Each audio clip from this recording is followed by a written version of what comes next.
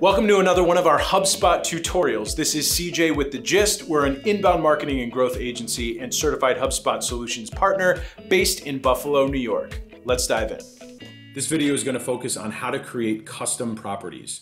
Custom properties are great because not only do you want to store data on your contacts and other records that don't necessarily just come out of the box, but you want to report on that data and require it to be captured as deals progress and through a variety of other scenarios. Every single HubSpot user is bound to start creating their own custom properties.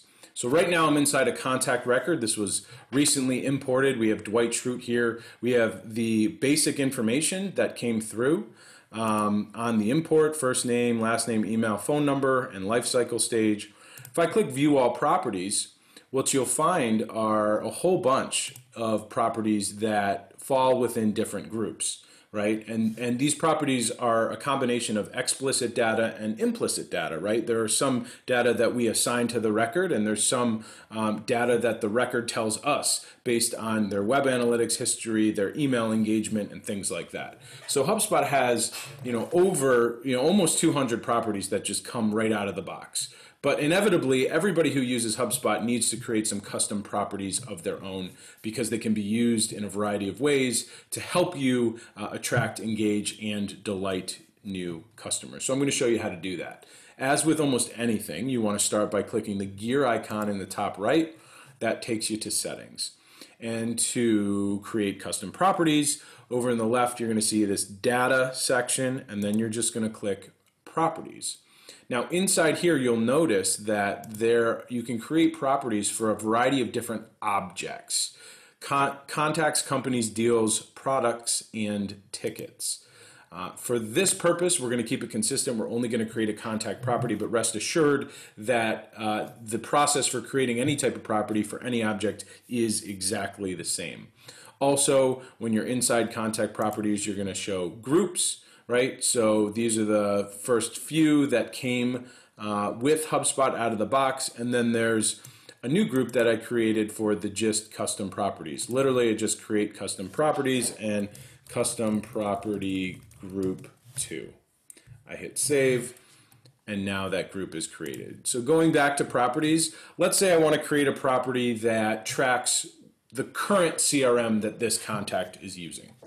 So I'm going to create a property here, and first you designate which object. I'm going to keep it a contact. Which group? I'll go with the Gist custom properties, and I'll say current CRM, right? And then the description is not normally included in the label, but it's something, if you hover over it, it'll tell you what the purpose of that property is. This is ideal if you have a large team or new employees, just a way to keep it consistent so that as people are learning how to use your CRM, they're reminded of what the property is for, to ensure that they're populating your CRM data accurately. So we use this to keep track of the current CRM the prospect is using. This information helps us prioritize the contacts we want to engage. There are so many examples where a business can sell better to prospects based on a certain type of software they're using, right? Maybe it's a medical billing platform, a loan origination system, a CRM, anything. A lot of businesses, have a product or service that works better with certain technology. So it behooves you to understand what current technology they're using. In this instance, in my business, a marketing and growth agency, it's good for us to know what CRM they're currently on. Maybe they're using one we're not compatible with, or maybe they're using one that we're really good with. It's not just HubSpot that we work with. So we want to track this. Next, you indicate what the field type it is. Now, single line text is easy because then people can just type it in, but it doesn't lend itself to reporting very well, right? Because it's hard to filter out by the randomness that anybody could type in. So as much as possible, I like to use either multiple checkboxes or drop-down select. I use multiple checkboxes in the in the example of product or service interest, right? If we want to track any potential product or service we offer that the contact may be interested in, it's likely that they may be interested in more than one at any given time. So a multiple checkbox would likely work there. In this instance, current CRM, yes, while I acknowledge there are some instances where people use more than one, the vast majority of businesses are using just one or really prioritizing one. So I'm going to make it a drop-down select where they can only select one. We'll say HubSpot, Salesforce, Zoho, Pipedrive, Keep. I don't know how they spell it. K-A-E-P. I don't think it's Keep. I think it's K-E-A-P, formerly Infusionsoft. Active Campaign, and we'll just say other. And then we'll also say not currently using CRM. We will sort these alphabetically so it's easier for people to find what they're looking for. And this can evolve over time. Oftentimes a sales rep would say, hey, we're running into people are using, ABC CRM often. Can we add that as an option? So you can always add this and evolve these properties over time. Now I'm going to hit create. Now I'm going to go back to our friend Dwight Schrute. I could hit the search bar and search for him, but because I was recently searched and recently engaged with, it's nice that HubSpot will just pull it right up in here. And I'm going to jump in and I'm going to edit that record because you know what? I just found out that Dwight is using Salesforce. So I'm going to search CRM, and that newly created property just came up, and I'm going to click Salesforce, and then I'm going to click Save. So now it's logged in the CRM that Dwight uses Salesforce. And it is worth acknowledging that while that was easy to pull up, it would be easier if that showed up in the left sidebar. So a simple way to do that is when you're inside here, if you hover over it, you click add to your view, and now here that shows up in here, and I want to change around the order. So now every time I personally log in, that's going to show up here. But what if you're a manager and you're managing a team of employees and you want to ensure that that property always shows up in the left sidebar? There are ways that you can accomplish that, and I'll show you that next. Again, go back to the gear icon. And now you're in contacts and companies, and right here the first option is set the properties your team sees on contact records. So I'm going to click go to properties, and this window pops up.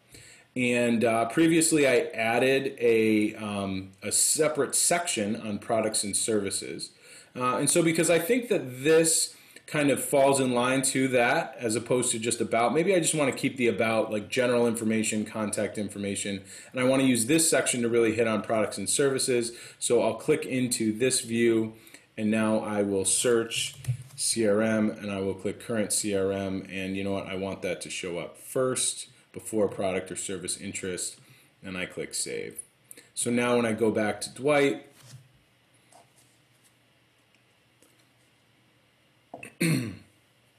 we're going to see that in this section of products and services, there's Salesforce, and here's the other property I created, second in order.